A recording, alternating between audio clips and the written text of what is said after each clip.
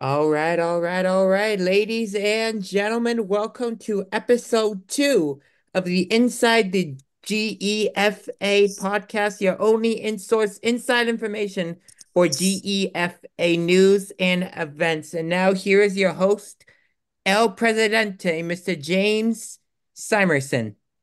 Take it away, sir.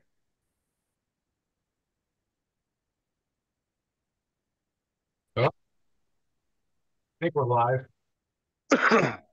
El Um, Presidente. I love it. so we've got great episode for everybody so far. Um, like I said before, we're going to have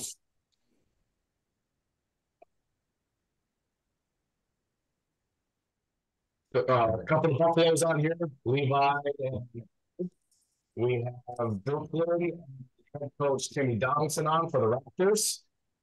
We have Hall of Fame nominee DJ Farrell, uh, all-time record holder for interceptions in a season. We got Brent back finally. Finally, one Done. episode. He took Fix a your mic, man. I hiatus. can barely hear what you're saying. Thanks. I got my mic up. You better turn it up louder. I don't know if anybody else is having that problem, but I can barely hear you. Uh, I don't know. Terrible. I wasn't going to say anything. I didn't last week, but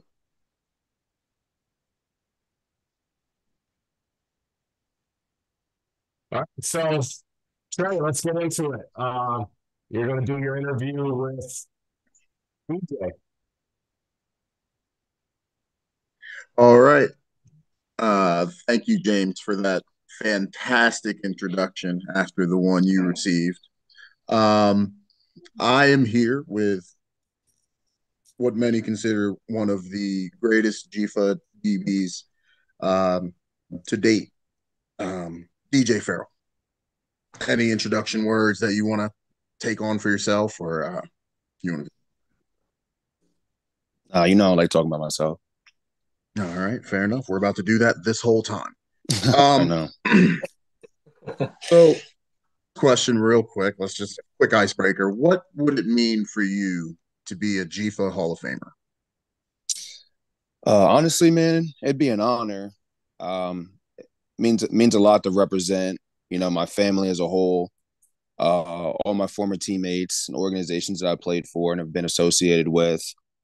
It just kind of pays homage to my journey throughout these years that I played almost a decade in the GEFA. Um, I don't know, man. I just always looked at it as trying to be a role model, like on and off the field, because you never know who's watching, and hopefully they're watching me treat the game with respect. And I would like to say that the game treated me well as well. Fair answer. So as you know, you've only been out of the league. What is it going on 2 years now? Yeah, This is something your like that. second year off. How does it feel to break the norm being eligible after only being retired for such a short period of time? I didn't really look at it as like breaking the norm, but I can dig it. Like I think it's good for the game. Obviously, like I feel like it's very difficult playing DB in a league, and having success with it for an extended period of time. I like to say, but I don't think it really mattered to me whether I got in there after 5 years or after one. Just that I got in there. I feel you. All right, but just jumping off of that, do you feel like you're opening up an avenue for other players like down the line to possibly join you in that, or do you feel you want to be the one? No, man, I'd like to think that it's opening the gates for other people, something for them to strive for. More just more motivation. If I knew that I could get in that fast, um, I would have worked even harder than I already did. But it's nice. All right. With a quick turn, you've made the transition from player to coach. You were recently announced to the Comanche coaching staff. What's your outlook on the season for the Comanche? Um, and what are some things that you hope to provide for that team and staff? I believe the league is wide open this year. You know me, I'm humble, man. I'm just looking to add my experience to an already championship caliber team. Just sharing some of my experiences and helping out coaching these young DBs. It gives me an opportunity to stay around the game, share my knowledge that was passed down to me. Um, a lot of knowledge is passed down from me from my, everybody who's my older brother is, D coordinator, Jaquan Farrow Sr., and another family member that most don't talk about because he played years ago, but my uncle, Travis Williams, shared a lot of information and helped mold me into like the defensive back that I was in the league. Everything that I did was taught to me from those guys. All right. All right. So, just piggybacking off of the DB conversation here, what's your outlook on the landscape in the GEFA DBs, present and going into the future? Um, my outlook. I do watch a lot. I do watch a lot of film, especially on the DBs, for obvious reasons. I believe the future of the league is in good hands. I love the fact that more teams are building the foundation to be successful and compete. I really love the addition that was made where film was made available for everybody, not just as a spectator, but to help teams better prepare for games. I feel like it kind of leveled the playing field a little bit. Um, as far as like the league, you know, I love, I don't know, man. I just love watching these DBs. I just think there's a lot of talent in the league, a lot of untapped potential. That's really like my big thing watching film. A lot of kids with natural athletic ability, man. I'm just like, if you could just fine tune some of their fundamentals, man, they don't even know how good they can be. But I So, look forward to, seeing some of these guys blossom into all stars and, perennial all league players. so I got a little excited because I had thought of this great follow-up question. Um, I have to ask you, can you name your top five DBs in the league right Oh, that's tough, man. Top five in the league right now. Hmm. now? And where do you put um, Quentin Miller? Where did I put who? Nothing. Name your top five. Okay. Top five in the league from what I seen last year. In no order, I'd have No to order. I'd have to say Bruce Holbert, that's Okay. my guy.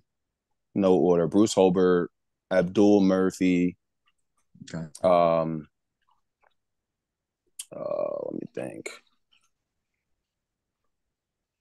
Sean Steve when he does play on defense, because he can play corner, he can play safety, he can play in a slot, and a lot of dudes do that. Mhm. Um, man, just on like who's playing now. I really want to name a bunch of old heads, man, but it's a bunch of young guys now. I'm trying to think. It's from being an all-star game.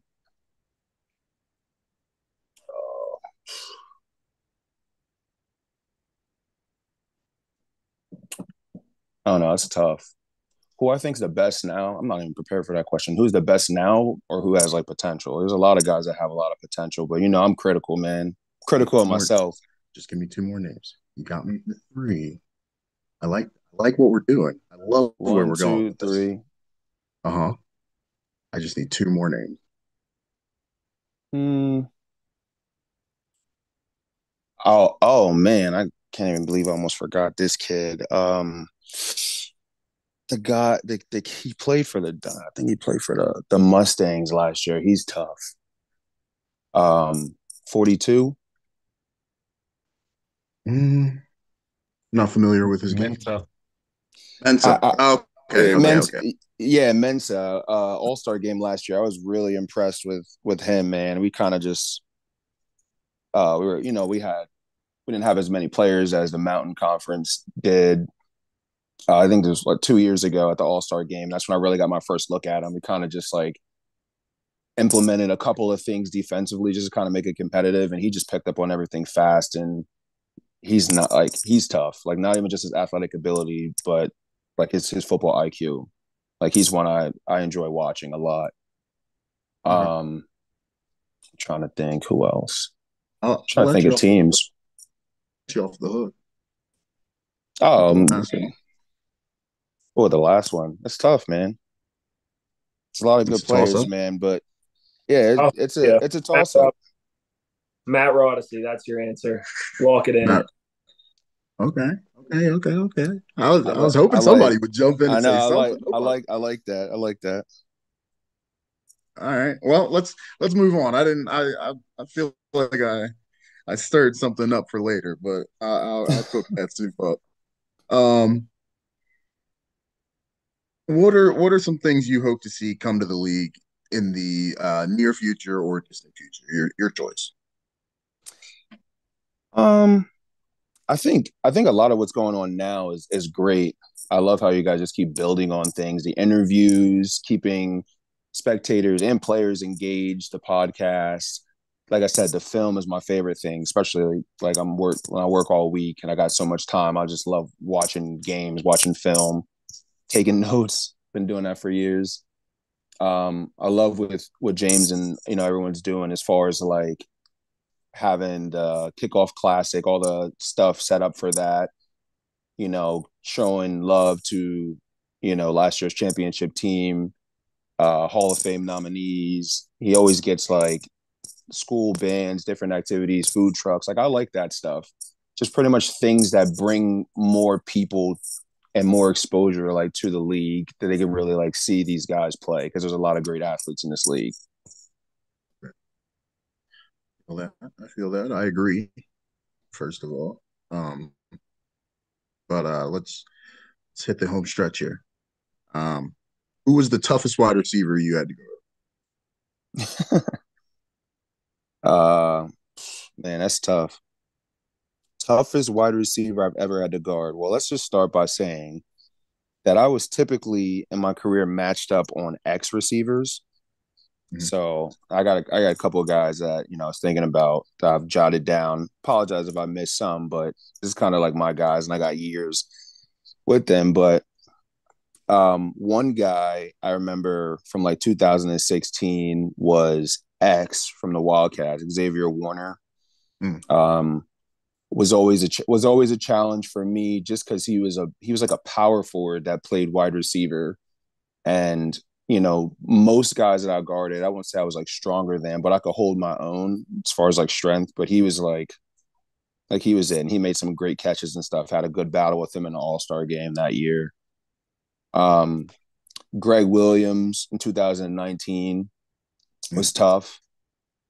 He was tough in 2019 when we played him in the Keystone Bowl, and I forgot what the year was. It might have been 2018 when we played them at Cumberland Valley, and it was like his rookie season. Like he was like on a tear. Like that game was crazy. He was special. Obviously, like some of my bros I played with, like LC was tough, but I even when I talk with him, I always talk about playing him in my rookie season, 2013. Man, it was crazy. Like he was a terror that year, and obviously he built upon that many years after that. He's always fun to match up with, and you kind of get John back and forth and stuff. He makes the game fun. It's energized. Stum, Mike Stum, I really only battled with him like in practices and stuff until the 2020 COVID year. But every year he's always added something to his game, man. He's a tough matchup for anybody. Like not just 6'6", but he does it all. Like he blocks. You know what I mean? He blocks. He'll make those plays. Man, his catch that he had in that same game I was telling you about against the Hitmen in 17 or 18, the game winner was crazy. He was tough. I had Kez in 2013. I don't have to explain about him. He was tough. Jordan Bell in 2016 was tough for the Tomahawks. A guy that many don't even remember, like Dub White, Christopher White. Yeah, yeah, My yeah. I had him my rookie season. He kind of baptized me a little bit. I joke around about that now. Um, I'm missing one. Oh, Dominguez, 2019 for the Shock. Like he was rough that year. We had him in a regular season and we had him in a conference chip. Like he was tough. Yeah. I don't think he But ever had to go. So. like, yeah, all right, Trey, you ain't getting none of that. No, but like I said, a lot of the guys I was guarding are ex receivers. I don't really get many slots unless in zone or something like that. But I wouldn't really kind of put that on there like that. Yeah, But there's a lot more receivers that are great in the league. understandable. He tried to be as like minorly problematic as you could with that answer, and I let that rock. But you're not going to do that every time. Just trying to All be right, as detailed I as let you be possible for really, you, yeah, Trey. I let you be really diplomatic just now, but I'll let that rock this time. What you what, What what you what you want me to say? Like, what you want me to there, say, Trey? one name? Let everybody else do. Let them all feel it. But we'll talk about it. We'll talk about it off air. What championship was your favorite? Um, oh, that's tough, man. Um, You had a couple. yeah, I do have a couple. I would say obviously my first one was special. That was 2016. 2017 was a lot of fun for us, not a lot of other people. I don't know if you know, but after the 2016 chip, we broke a lot of like offensive records. Yeah, Um, I forgot how much we won by, but we had like the record for the largest margin in the Keystone Bowl. So like the next year, Q came on as DC, um, put a lot of emphasis in trying to like shut down teams defensively and added some dogs on that team. Todd George was still on there. Rob Chase, I don't know if many people remember him. He ended up playing like defensive end and like linebacker. We had Coda, like it was just a lot of dogs like on that team, and we broke a lot of records like defensively that year. So that was fun for me personally because there was no stress with the games. But um, this is an answer that most wouldn't expect. Favorite chip? I actually would say the championship game during the COVID year, man, Comanche versus Cyclones. yeah, That's probably my favorite championship, even though we lost. It's my favorite championship just because if anybody that's played with me or has been around me knows like what I bring to the game, how I operate, how I prepare, and you know that year just like challenged me the most mentally out of every championship I've ever been in. I actually used that game because my son was there too. I used that game often as a teaching point for him. I was like, obviously he knew the whole deal. He was like playing against a bunch of my brothers on the other side. A lot of animosity that was going on that year. Uh, there was the build up leading up to that game where both teams were pretty much on a collision course for that Keystone Bowl. yeah. Um, but yeah, man, it was a good game. It was a really, really good game. Yep. Yeah, I still feel it. Best team you competed against? Um, yeah, that's a tough question too. Because if I really think about it, star power would have to be that Cyclones team 2020. Mhm. Um, but yeah, it has to be that. I'd agree. I'd agree. That's all I got for you. Um, is there anything you want to say on behalf of the Comanche coaching staff?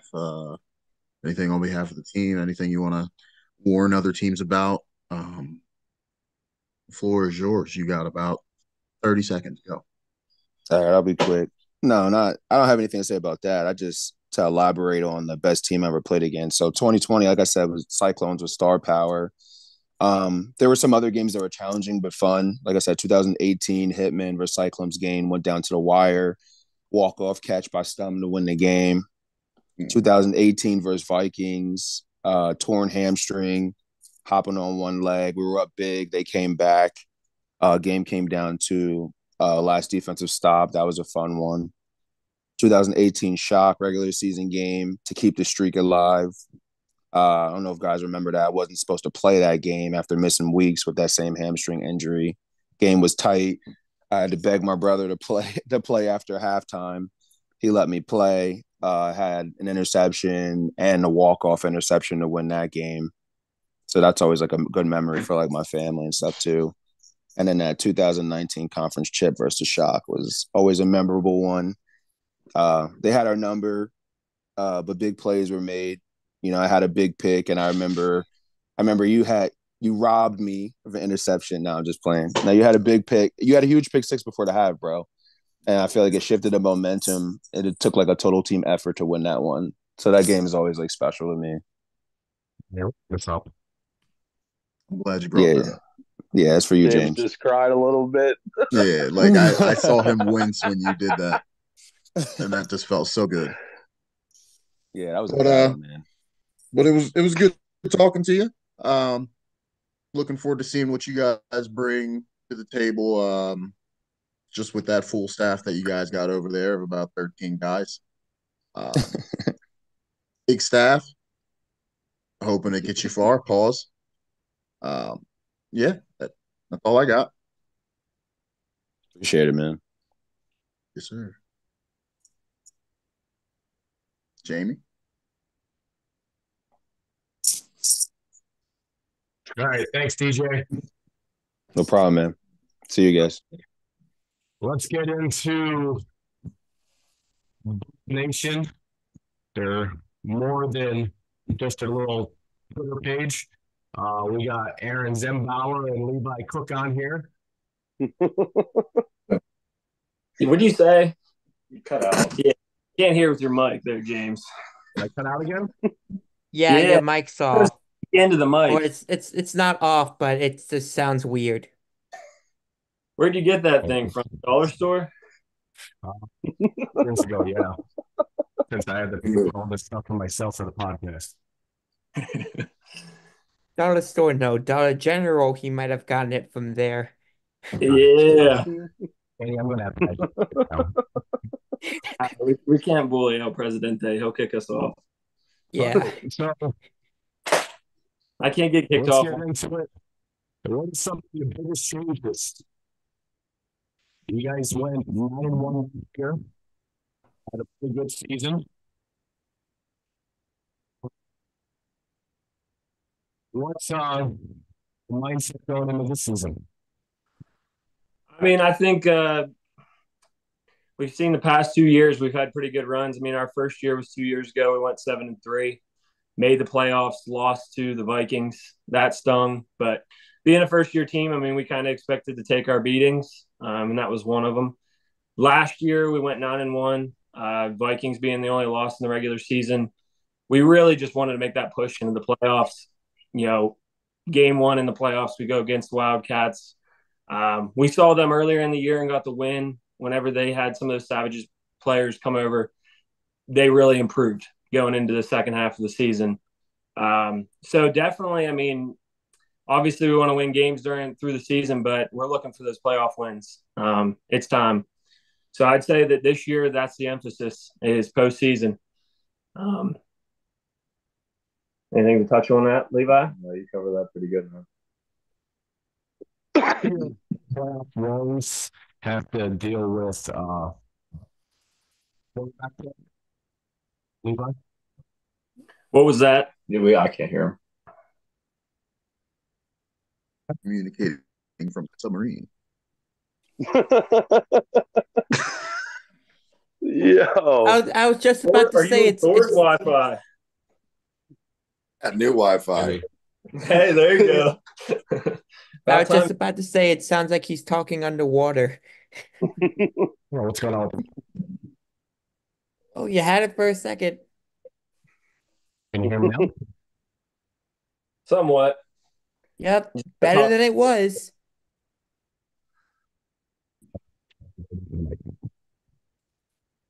Wow. All right, Trey, come on, interview us. I was about to say, yo, James, just send me whatever questions you got. I got it.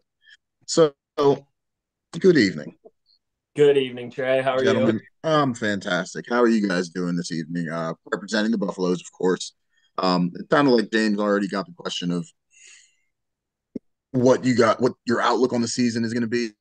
But what do you guys look to bring? Last year, you guys brought a certain physicality that I don't think the league was ready for as a new team, thematically and just physically in general. What do you look? How do you look to build off of that? Go ahead, Levi. You can take this one. Okay. I think that we have developed new schemes. We were too one-dimensional at times, whether it's offense or defensively. Whether we stuck in the coverages defensively and didn't get out of it, or offensively, if we stuck to a run game. I think this year we focused more on trying to spread it out. I would say last year, I think we did the math. It was, I think, 68% run to 32% pass. 22, 32, maybe 32, yeah. So I think this year we're going to try to at least go 40-60. You got to break it down a little bit more. I think last year what hurt us, especially, the Vikings lost and the Wildcats lost, running the ball. If you get behind the chains, 3rd and long, it's pretty evident what you're going to do. You're going to throw the ball.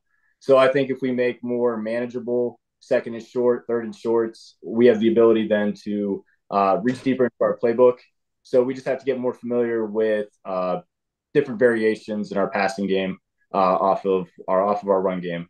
2 years now in a row, we led the league in rushing yards and touchdowns. I know this is a very heavy passing league, so that's why. But I think that's definitely like our bread and butter. We just have to be able to develop something off of that offensively. I think to touch on that too, if you're going to play physical football, which I can promise you we will not be getting away from, you also have to have good. You have to pin guys back and make it long for them.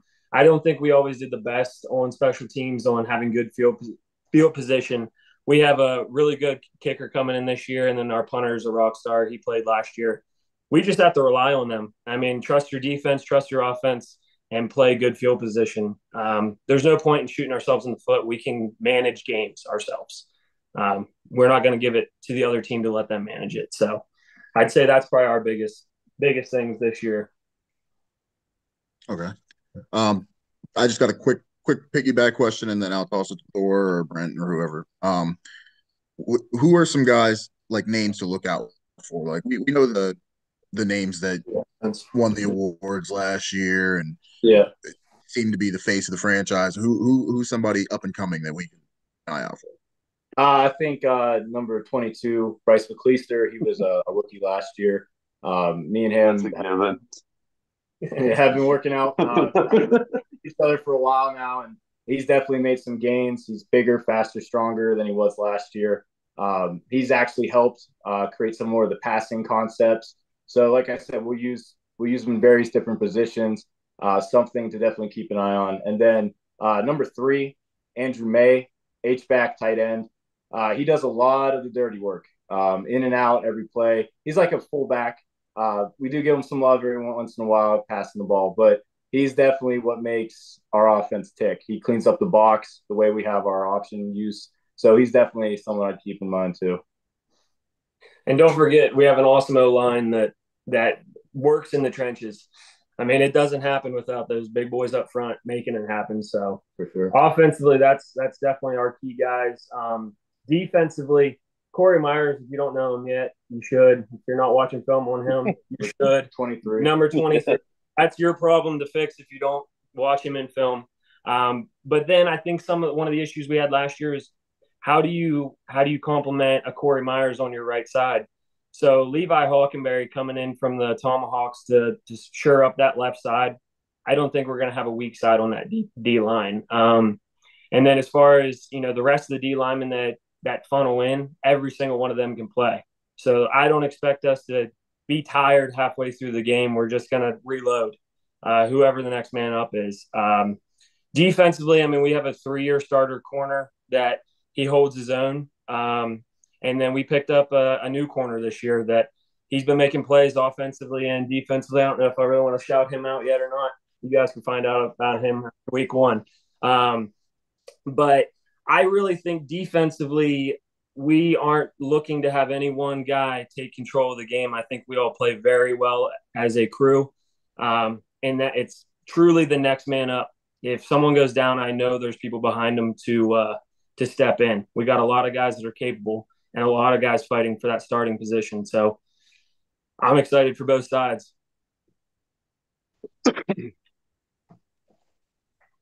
That's all. I just got one question. If Trey's done. Yep, good. So, I mean, hearing all your guys' like, key off season work that you're doing on your offense and your defense. Personally, I do the stats and I watch a lot of films, so I know all those guys you were talking about. What do you think it's going to take for you guys to get over the hurdle and, compete for that Mountain Conference title and your shot at the Keystone Bowl? I'm going to take this one because I've heard about it all year. So being one of the captains on the defensive side of the ball, we have to have better defense. We have shown some really good things, but I just don't think we put it together every time.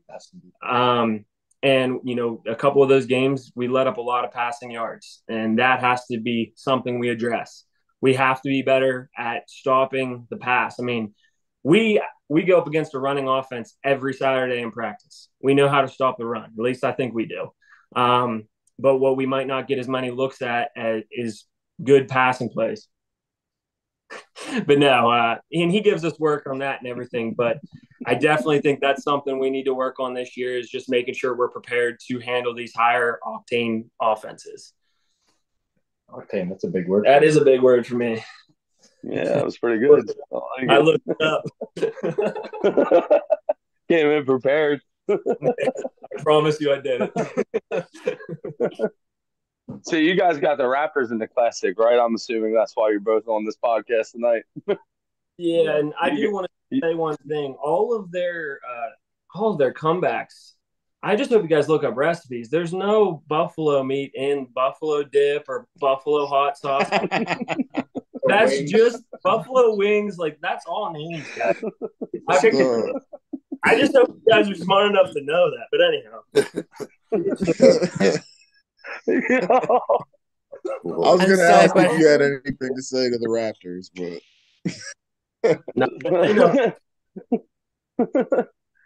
I mean, I was just gonna say, like, you guys have played previously. I'm pretty sure you guys have played before. Yeah. So, I mean, what do you guys think it's gonna take this time? Because I think the last time you guys beat them up pretty good. So, they're gonna come in prepared. They've been winning this game. You know what I mean? It's a good test for them to establish, obviously their success and their off season work that they put in. So, what do you think it's gonna take to be able to go in and handle that business again? I honestly genuinely think the key to winning this game is whoever posts the most on Facebook. So then you have more to like piss you off before the game. So like last year we shotted it and we did a 2-minute video with like background music and then sending it to the chat the night before the game. And it was like they're on the clock, TikTok, whatever. So we made a video of it and then like just gave it to our players and then they just took it and ran with it. Yeah, but no, I think this year whoever talks the most crap is going to win. I just think that's where you get better in this league. No, I'm just kidding. In all honesty, I think every team comes out and saying, yeah, we're going to have gap integrity. We're going to punch you in the mouth, and maybe you do for one quarter. But bring it for 4.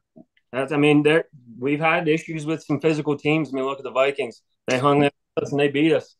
But you got to hang there for 4. So, I mean, just bring the physicality. I think that's one of the things they probably didn't have last year. They had some great players, but I think that they have a very different style of offense than kind of what we run.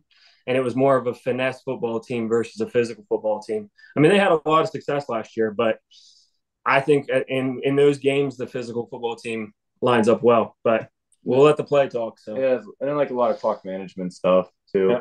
If you're going to go out there and throw the ball like 3 or 4 times, you're stopping the clock, right? You're not really giving your defense much time to break. And the offense goes out there and, in this league, 4 or 5 minute drive, that's long. So it comes down to like clock management for sure. I like it. Good on that. Thor? I mean, you guys covered things great. Ultimately, it's been awesome having you guys in the league. I think the Buffaloes have been a great addition. You guys play a different type of game, and people have to prepare for you differently than everybody else. And it's always a great atmosphere in the games when we play you guys. The only thing I have to add is I know people get excited about upgraded facilities and the experience game being better. And I'm pretty sure you guys worked really hard to get yourselves into a different play, like field situation this year. Just fill us in about that a little bit. Yeah, go ahead, Levi. So we're working with a local school district. Half of it's in Bedford County, the other half's in Blair, and they are allowing us to use the turf. In conjunction with them, we're having a night game where they have their youth program will be there for one of the events. They're hoping to open up the concession stands. Then all money and proceeds will benefit the football program at that school, Claysburg High School, Claysburg School District. Couldn't be more thankful for Chuck Kastick that was helping move along here with that. He's familiar with the league, so he really helped us to get on the field there. So huge shout out to him. And then we decided to take all the available funding and we took all the funding that we made off of sponsorships this year and donated it back to the team and gave everyone a free gold alternate jersey that they can keep on completion of the season. Yeah, and I think that we've talked about it in some league meetings and stuff like that. But if you do what you're supposed to on the field and you're respectful, the community outreach will be awesome. We had a lot of sponsors this year, and that's honestly why we're able to afford better facilities. We're able to afford better equipment. And honestly, like that means so much to us to be able to go out there and represent all those awesome sponsors that come to each game. And Everett was awesome, and we're very thankful we got to play there. But we really wanted better seating, better concessions, everything else for our fans that travel. So I'm super pumped. I know Levi is too. I think it's a very big upgrade. It's going to help out for watching the games on film. It's just going to look more professional. Also hoping to live stream some games and stuff like that. So I think that's just huge for everybody that enjoys just watching GEFA games, whether you're a fan of us or not. Good stuff. Okay, quick question. Is that a Buffalo's hoodie? Yeah. Yeah, yours is, yeah. Mine's Buffalo's too. They said save a horse, ride the Buffaloes. Hell yeah. Nice. Wow. Fire. Let me get a hoodie. Yeah, we'll see. Last year, Vinny was the winner of the one we sent out. We might get one to you, Trey. With his cowboy hat, that would be perfect. And Montana for the summer.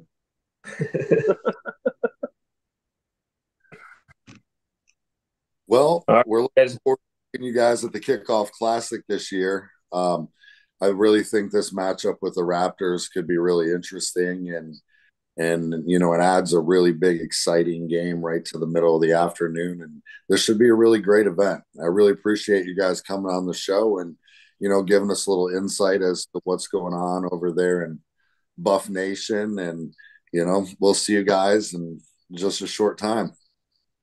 Thank you, guys. Go Buffs. Good luck, gentlemen. Hello, Thanks boys. for coming on, guys. So the other half of that Kickoff Classic showdown is the Berks County Raptors. With us today, we have Brooklyn Wells, and we have the Raptors head coach, Timothy Donaldson. Thanks for coming and joining us today, guys. Hey, thanks for having me.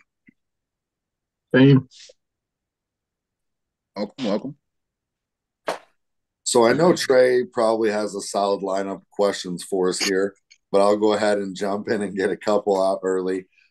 Brooklyn, take a couple minutes to give us a little bit of background from you and the GEFA and, what your role with the Raptors is this season.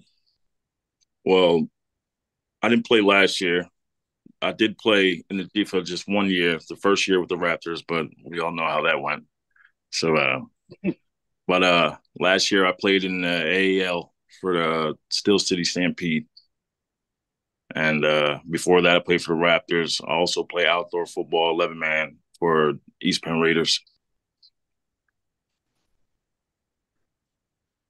So With the Raptors, like, what is your role with the team? Are you know, what's your main position? I'm a MAC linebacker. Well, I say MAC because I'm used to arena style. I come from indoor, but linebacker, defensive captain. So Good stuff. Timothy, I'm pretty sure you've been with the Raptors organization and different levels off and on over the years for quite some time. Give us a little bit of background on you and the Raptors and, you know, in your GEFA experience. Well, the background with the Raptors itself, been along for pretty much some time. As a player, I started off in about 2015, then moved on. I had left and we started our own group, our own team, the Berks, the Tri-County Lions. But then we came back along, and then experience with the GFA. The first year around, we didn't have so high of expectations for ourselves. We knew it was better competition coming from the MIFL.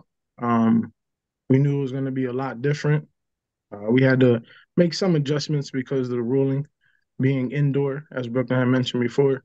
And this year alone, I feel like it's going to be a lot better off for us. We have high standards, high expectations this year with the group that we have. And with the GFA itself making the adjustments and making the league better, I'm glad we are sticking with you with the GFA itself. Awesome. I mean, I'm one of the teams that have came out and had a scrimmage with you guys this offseason, and it was a really positive experience. I felt like um, it was really just all about football, and it was nice to get out there and get some work in, and it's good to see you guys moving forward. Um, as far as the classic goes, you know, we kind of got into the fact that you're facing the Buffaloes. The Buffaloes are probably one of the highest rated teams as far as physicality goes, different style of play. And this will be your guys' second season to get a matchup with them. You know, tell us a little bit about what you guys are looking forward to and how the Raptors are approaching this. As it was mentioned earlier, I'll address they are a very physical team, and we were ready for that with the group that we had. It wasn't expected, but it was a very big eye opener for us. And this year alone, we added some pieces. Um, as Brooklyn had mentioned, he was one of our star defensive guys, our main leaders, and he had stepped away last year from us. But coming back again, believe the pieces that we added, we will be a physical team this year, and I believe we will be able to keep it up.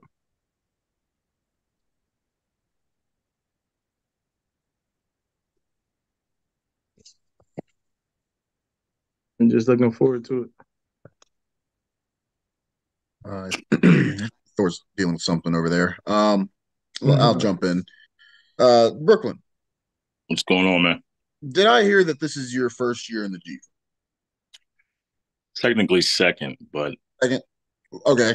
I played for the first Raptors team when we first joined the league, but a couple of years ago. Okay. Yeah, that's you. What's from the outside looking in? What's your outlook on the GFA? What do you see as something you can bring to the GFA, and what do you see as something you can take away from it? Honestly, I like what you guys got going on here. I like the 8-man style outdoor. I like how you guys promote it. You guys got the film. I'm not sure if you guys live stream games. I'm not sure. Oh, you do? Okay, so that's another huge piece. A lot of comp. The Buffaloes weren't in the league the first year we played, so I think the hardest team we played that year was the Cyclones. I knew a bunch of guys on that team already. Just all around great leagues. It's a strong league, and you guys, like they said, I like the way you're building. Adding more, trying to make it bigger. I mean, make the platform bigger. You guys got this. You guys got the podcast. I like that. That's cool. And you guys can have guys come on and talk to different players around the league. I think that's major. All right. And what do you think you can like your game can provide for the league? How do you think you can stand out just play wise? What do you feel you bring play wise to the league? I'm going to bring that energy. I'm quiet off the field. You're gonna hear me on the field though. Smash mouth football coming downhill. What? Brent. So my question is for Tim. As a coach, what are some of the things that you've done this off season to kind of prepare yourself and your team for the upcoming season? The biggest thing is when we went out and recruiting, we were looking for those dogs, those smash mouth football players, and I believe we added those, and we made the adjustment of knowing that we struggled against the run big time. Um, so I know that is one thing we did work on, and I believe those pieces have been changed. And even our offensive side of the ball has made some adjustments. We're adding the line. We didn't have really much of an offensive line, and as we all know in football, it all starts up front. And I believe we'll bring something very different this year. Right on. So, another question for you. How do you replace a guy like Frankie? I know he's been a part of your team for a long time. He's kind of a key piece of that team. He plays a little bit of both sides of the ball. That's kind of a big piece to lose, heading into a couple of weeks out from the start of the season. How do you replace a guy like that? Man, Frankie, you can't replace a guy like that, young man. Somebody who was a very hard-headed young man at first, but came along, and the adjustment and the change in the style of play and just being coachable this year would have been so big. Nobody would have realized it was Frankie.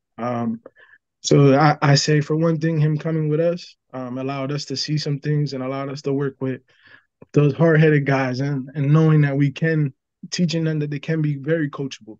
And but Frankie's a piece that you can't replace that young man.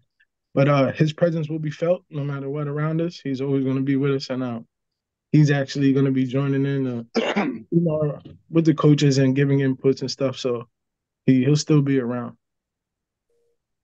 Good to hear. Good to hear. Brooklyn. So, what's kind of like your outlook for your team this season? You know what I mean, from a player's perspective. Just try to keep my guys disciplined this year. I don't really know how last season when I went to a couple of games. It seemed like they lost themselves in a couple games. Like after halftime, they got down. They couldn't come back from that. It was a mental thing. So I'm trying to keep my guys on track. With disciplined and focused on our main goal, and that is a championship, hopefully. So, but just a lot of work to get to that point, and I believe we have the players to do it this year. Like Timmy said, we went out, grabbed a bunch of guys that you guys probably know that played for other teams in GEFA. We got Brian Sutton, Justin Duarte, Taj Flood. We added a couple major pieces that I believe we could use, and them guys came in, and it was like they've been there forever. We just clicked immediately, and I believe we have the pieces to push forward for a playoff run and hopefully a championship. That's what I'm going for.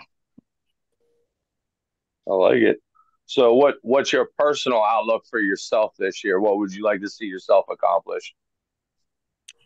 I'm going for that defense player of the year. I'm not a cocky Okay, guy. damn. I'm not a cocky guy, but I want it. I like it. I Uh, like it. high tackle rate. I'm looking for the wins and the stops on defense. I keep my guys together, level headed, and we watch a lot of film. We watch a lot of film on ourselves too. But as far as me personally, I want it all. I like to hear that, man. Good leadership goes a long way. Right. You need that. You need that to be successful in this league. You need guys that other guys are willing to look up to and listen and walk that line. So I like to hear it. Tim, what's same question to you. What's your outlook for the team perspective this year I from a do coaching standpoint? nothing short than a championship.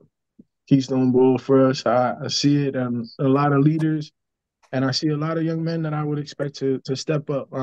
With addition of, he didn't mention Max Burgos. Some people, he's never played in the GFA, but young man, a leader, uh, and I believe that they're all going to come together and no short than the championship this year. And actually, for them just to come together even more, which they have in these last month or two. I have seen these young men come together, not just on the field, but off the field. And that's what we're looking for. What do you personally want out of yourself as a coach this season? I just want to see these young men succeed. That's all. They want wins as much as I do. I don't expect nothing big. I'm not really a guy to be out there. Even like these moments here, I just want to be back there. I just be silent. I don't like being in the face of anything. But I just want to see them succeed, and I know if they do, I do. Get down. Love to hear it. All right, so I'm gonna just jump back to the classic because I don't really know if anybody said anything about it. But like I said earlier when we were talking to the Buffaloes, you guys played them before. It didn't really go that well for you. What are you guys looking for that redemption this time? Like, you guys ready for this one? I could say it's football. You know what I mean? Any given day, anything can happen for anybody. And I can't say we're totally prepared for it, but from compared to last year, we're in a much better position than we were last year um, to face them. And I believe we'll be all right. Like I said, the key piece is even a younger guy named Kyle Lash. He's a young man that I believe is going to be a help for us on both sides of the ball. And I do believe we are set to be prepared to put up a fight this year and not just lay down at halftime like we did. Even though we were short numbers big time and the travel was rough, this year would be different. It's not last year. So neutral sites this time. Yeah, yeah, that travel I was can't rough for wait. us. Yeah, and this is going to be a huge game for Brooklyn. I mean, playing the Mhm. line position, going up against the Buffaloes and their aggressive run attack. That's going to be a big game for you right out the gates. Some people see and hope for a little bit of a buildup, but you guys are just going to hit the ground running with this season. I mean, with everybody playing everybody, there's going to be some epic matchups, and I can't wait to see this. This should be a really exciting game. Um, we gave them the same message. I know you're a really humble guy, Tim. I don't know if anybody in Brooklyn wants to say anything. You guys have a message for the league about you guys coming into the kickoff classic? Anything you want to say to the Buffaloes in general? Like one last word from the team before you guys get ready to head into this matchup? Honestly, for us, we don't even have anything focused on it. We just here ready to play. So I say you see on the 23rd, 3:30. That's it for me. I don't think there's nothing really special to really say too much. Our guys really do a lot of the talking on the Facebook as it goes, but we've actually learned to tell them to cut that down a little bit. So we actually here just to play and less talk this year. I Awesome. love it. Keep it football. That's Keep it. it. Well, good luck to you guys, man. Yeah, we really appreciate you guys coming on and giving us some insight on what's going on in Raptorland, and we'll see you guys at the Kickoff Classic on the 23rd. Good luck on the 23rd, gentlemen. Thank you, guys. Thank you. See you there. See you See you then. there.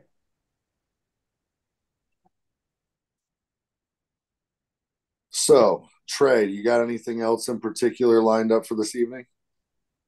Nothing really.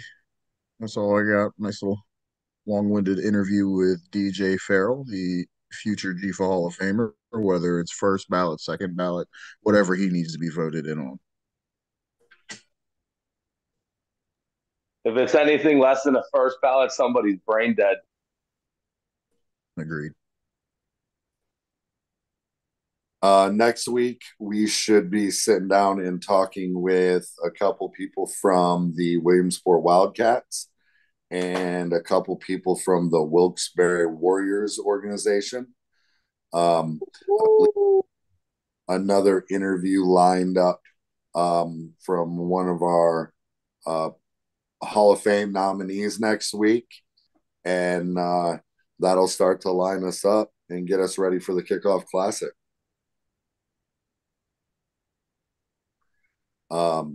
Dan, you want to help us tie up the loose strings here and get on out of this episode? Absolutely, God of Thunder. Thank you, everyone, for tuning to episode 2 of the Inside the GFA 2.0. Thank you to both the Raptors and the Buffaloes. I blanked on their name for a second for coming on today. Could they be the team that wins the Keystone Bowl at the end of the season, or could it be any of the other 6 teams in the league? Or could we have spoken to the further to the do we I cannot talk today. Do we have yet to speak to the GFA champions? We'll just have to wait and see. But again, thank you guys, and we see you guys next week, Monday, 9 p.m. Eastern Standard Time. Peace. Big names on the Peace. move. Later. Big names on the move. Yep.